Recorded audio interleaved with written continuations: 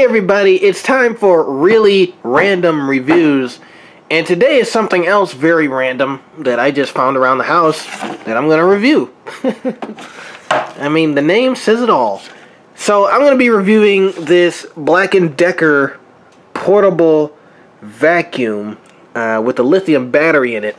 So basically what this is just a portable vacuum, you know, and all the dust and all your dust bunnies and dog hair and whatever else comes off of your dog and the stairs and wherever else in your house just falls into this vacuum. It gets sucked up, and then it gets trapped in this chamber here, and then it just falls to the bottom. It's actually pretty unique. Obviously, to change the filter or get rid of all the junk and add more junk, just press this button, and to use the thing,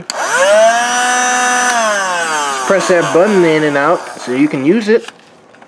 And what's cool about it, even though it does have a battery, that doesn't mean you have to change it. You just go on the back here, and the charger is actually upstairs, but you plug the plug in the back of this thing and plug it into the wall, and you can charge it up. So if your dog walks on your floor and sheds hair, you can easily pick it up. But it actually has other uses too. It can get dust, it can get, you know, normal house dirt that you may find in the creases in your corner, so you don't have to bring your bulky vacuum from the 90s, you know, out and do it. You can do it with this little guy, you know, get the job done. So, I mean, why not? I got some dust bunnies under my bed. Why don't we give it a try? Alright guys, we're going to get down in my crease of the bed, and so see if it picks it up down here. I got some junk down here. See if it gets it.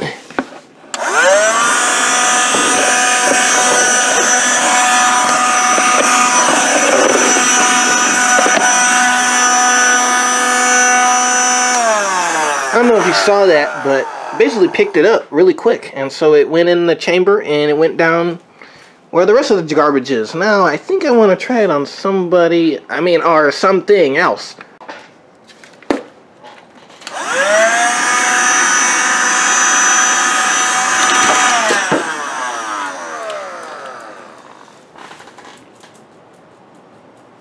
Feisty.